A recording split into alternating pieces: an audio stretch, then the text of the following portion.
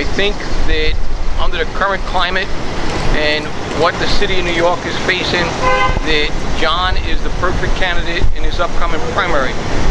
You know, New York City is at a crossroad. We have one of the safest cities in America. And the question is, do we continue that? You know, tourism is up to 53 million people a year, which benefits our entire economy. Why? People in New York can walk, people that are tourists, they can walk around and be safe. I'm the one that goes around and supports our police department.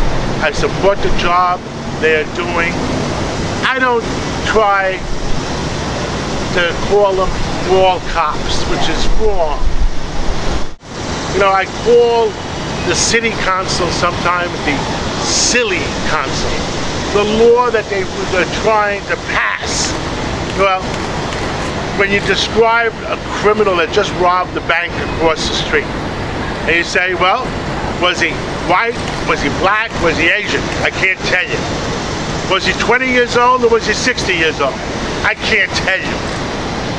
Was he male or female? I can't tell you. What are we going to do? We want to turn the streets back to the hoodlums? There's no better tool in a measure of man than to see the life he's led. And his life has been led through hard work, making tough decisions, growing up with nothing, and becoming successful. That's a track record. That's what puts people in the Hall of Fame.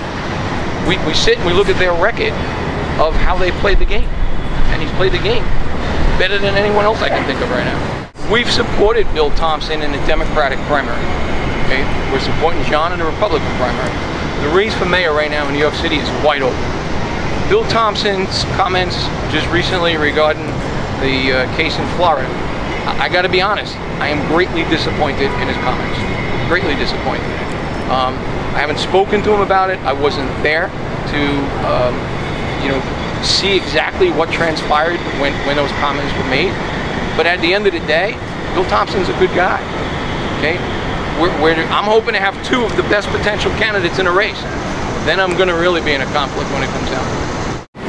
Well, you know, I would tell one and all for everybody to call their council people and make sure the Communities Unsafety Act is not voted for, and we support our police department and keep our cities safe.